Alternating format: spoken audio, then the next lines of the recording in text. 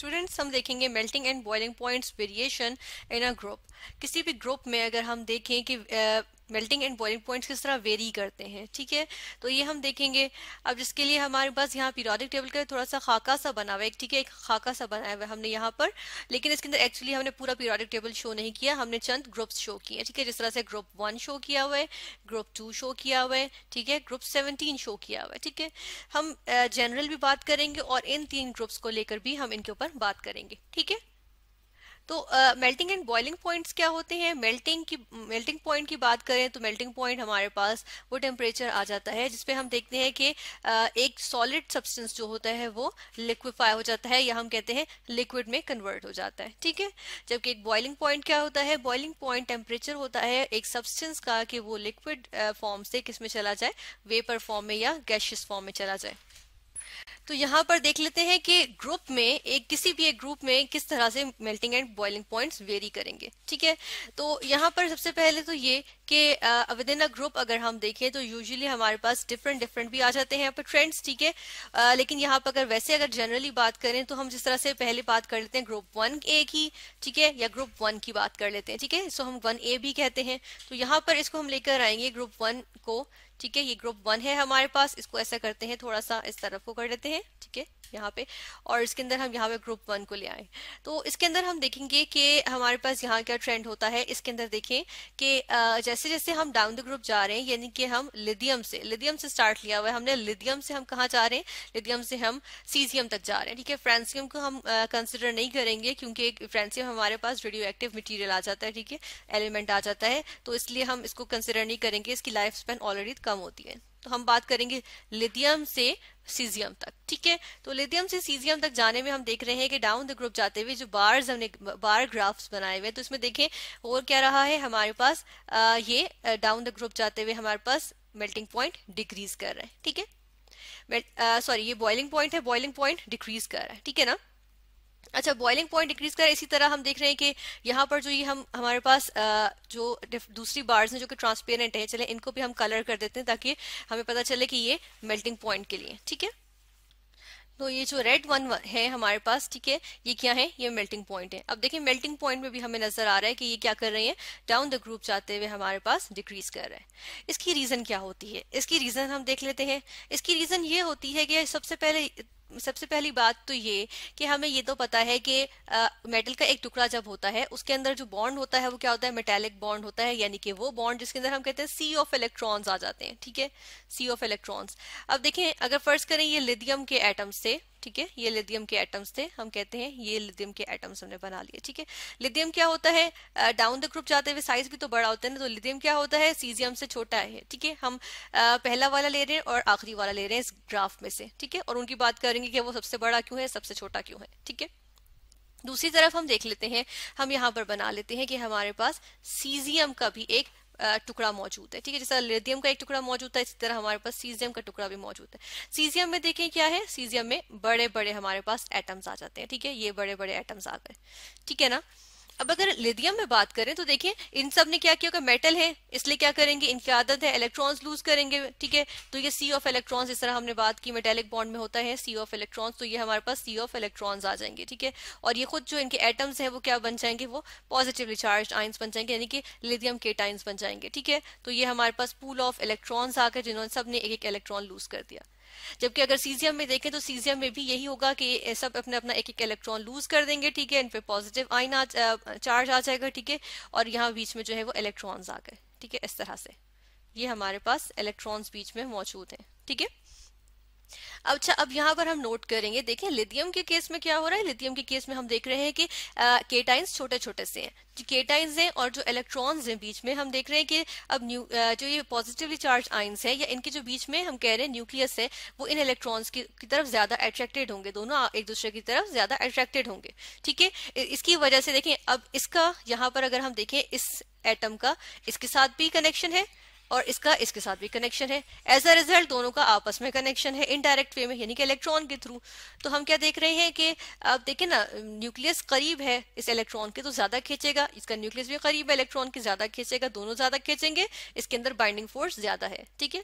जबकि अगर हम यहाँ सीजियम की बात करें तो बड़े बड़े हमारे पास केटाइंस हैं, ठीक है, और इसमें न्यूक्लियस अंदर को है, तो हम देखते हैं कि न्यूक्लियस जो है वो इन इलेक्ट्रॉन्स को ज्यादा आसानी से नहीं खींच सकेगा, इतनी हम कहते हैं कि स्ट्रांगली नहीं खींच सकेगा, ठीक है। तो इसमें बाइंडिंग फोर्स वीक है। बाइंडिंग फोर्स वीक हो तो फिर चीज जल्दी मेल्ट हो जाती है, सॉलिड फेज से लिक्विड में जल्दी चली जाती है, ठीक है ना। इस तरह हम देख रहे हैं कि सीजियम का मेल्टिंग पॉइंट लिथियम से काफी कम है, ठीक है, और अगर बॉइलिंग पॉइंट की बात करें तो वो भी कम है, ठीक है। फिर हम आ जाते हैं ग्रुप 2 की तरफ से, बेरिलियम से लेके हम बात करेंगे बेरियम तक, ठीक है। यहाँ पर हम देख लेते हैं, ये हमारे पास आ गया बेरिलियम से बेरियम तक, ठीक है, इसमें हम देख रहे हैं। अच्छा, इसमें अब हम देख लेते हैं कि क्या हो रहा है। इसमें जो है हम देख रहे हैं कि बेरिलियम से बेरियम तक जाते हुए बीच में एक एनोमलस बिहेवियर आता है। अब देखिए, हो तो ये रहा है कि डाउन द ग्रुप जाते हुए साइज तो इंक्रीज कर रहा है और मेल्टिंग पॉइंट डिक्रीज भी कर रहा है, ठीक है, लेकिन हम बीच में देख रहे हैं एनोमली आ रही है। अब एनोमली क्या है, ये देखें, ये वाला पोर्शन देखें तो हमें क्या नजर आ रहा है कि हमारे पास एक पीक सी इस तरह से बन रही है। अब ये देखें, ये जो पीक बन रही है या इस तरह से जो एक हम देख रहे हैं कि जी हमारे पास एक एनोमलस बिहेवियर यानी कि अनयूजुअल बिहेवियर आ रहा है, उसको हम देख लेते हैं कि मैग्नीशियम का हम देख रहे हैं कि जब बेरिलियम के बाद मैग्नीशियम का ठीक है कम होना चाहिए, लेकिन कैल्शियम का तो इससे भी कम होना चाहिए ना। तो हम देख रहे हैं मैग्नीशियम के बाद कैल्शियम का इंक्रीज कर रहा है और उसके बाद फर्दर डिक्रीज आ रहा है। तो ये किस वजह से होता है, इसके लिए हम देख लेते हैं। इसके लिए हम मैग्नीशियम और कैल्शियम दोनों के यहाँ पे स्ट्रक्चर देख लेते हैं, क्रिस्टल स्ट्रक्चर्स, ठीक है। ये हमारे पास आ गए मैग्नीशियम और कैल्शियम के क्रिस्टल स्ट्रक्चर्स। इसमें से कैल्शियम का कौन सा है और मैग्नीशियम का कौन सा है ये हम देख लेते हैं। तो इसमें से हम मार्क करेंगे, ये हमारे पास कैल्शियम का होता है, ठीक है, क्रिस्टल स्ट्रक्चर, और दूसरा वाला ये वाला हमारे पास मैग्नीशियम का क्रिस्टल स्ट्रक्चर है, ठीक है। हेक्सागोनल क्लोज पैकिंग होती है मैग्नीशियम के केस में।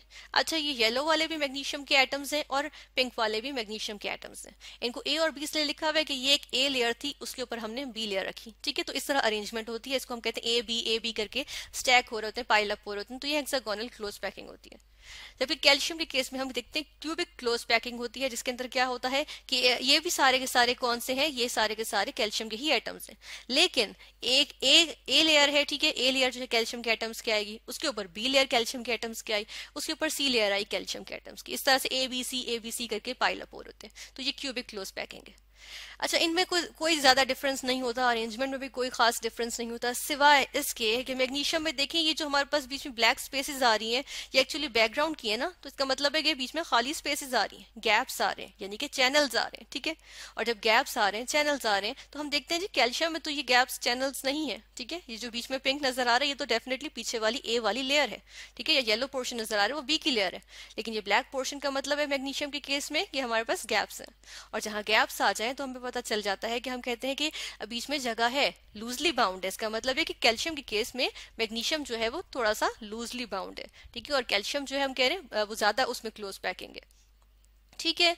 अब ज्यादा क्लोज पैकिंग होगी तो इसका मतलब है ज्यादा हम देखते हैं कि स्ट्रांगली बाइंड हुए होंगे, ठीक है। और जब स्ट्रांग बाइंडिंग होगी या क्लोज पैकिंग होगी तो उससे हमें क्या पता चलता है, उससे हमें ये पता चलता है कि इसमें हमारे पास मेल्टिंग पॉइंट ज्यादा होगा, क्योंकि इसके लिए ज्यादा एनर्जी रिक्वायर्ड होगी कि कैल्शियम को मेल्ट किया जाए, ठीक है। तो इसलिए हम कहते हैं मैग्नीशियम में, क्योंकि एक्चुअली मैग्नीशियम में हमारे पास मसला आता है कि मैग्नीशियम में हम देखते हैं कि जी स्पेसेस आ गई, ठीक है, हम कहते हैं कि हमारे पास क्या आ गए, गैप्स आ गए, ठीक है। मैग्नीशियम के केस में हमारे पास जिस तरह का हमने उसका स्ट्रक्चर देखा हेक्सागोनल क्लोज पैकिंग, उसमें गैप्स आ जाते हैं, और गैप्स आ जाए तो उसकी वजह से हम कहते हैं कि उनके लिए मेल्ट होना आसान हो गया, ठीक है, क्योंकि हम कहते हैं समवॉट लूजली बाउंड होते हैं, ठीक है।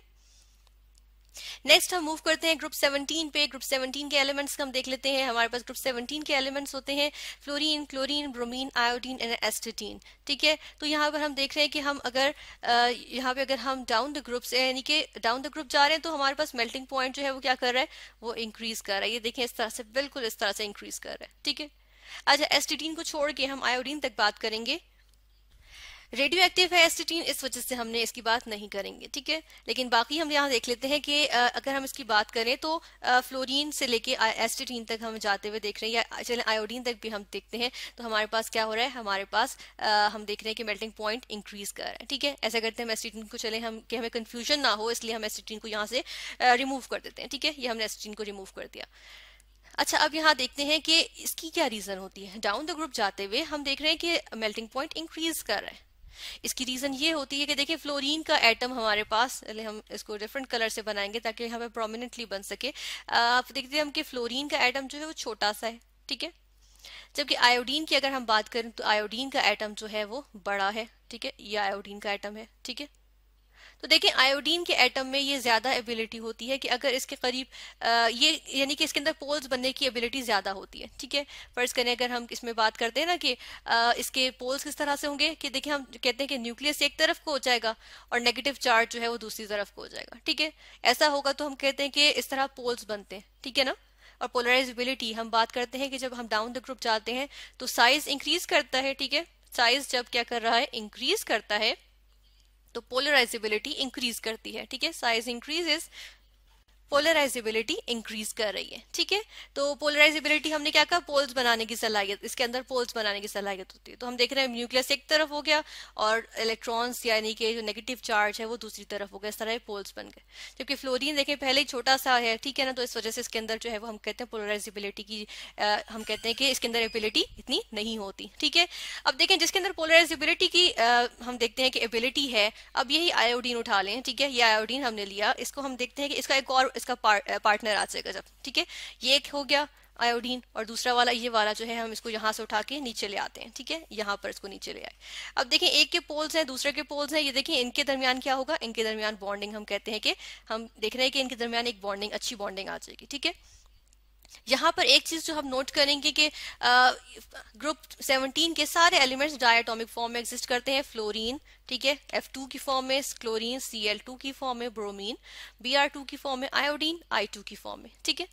तो लेकिन यहाँ पर हमने एक चीज देखी कि देखिए इसके अंदर हमारे पास स्ट्रॉन्ग इंटरमोलिकुलर फोर्सेस या स्ट्रॉन्ग वॉन्डरवॉल्स फोर्सेस आ गए, ठीक है। तो ये हम कह रहे हैं जो बीच में हमारे पास बॉन्डिंग आ रही है वो स्ट्रॉन्ग है, ठीक है। जबकि अगर फ्लोरीन का हम देखते हैं, फ्लोरीन जैसा इसका अपना एक और एटम यहाँ पे मौजूद होगा, ठीक है, इसका ब्रदर एटम यहाँ पर अगर मौजूद होगा तो इनके दरमियान में इतनी अच्छी अट्रैक्शन नहीं होगी, ठीक है। इनके दरमियान में अट्रैक्शन जो है वो हम क्या कहते हैं, वीक है, ठीक है। Week van der Waals forces of attraction है, ठीक है ना।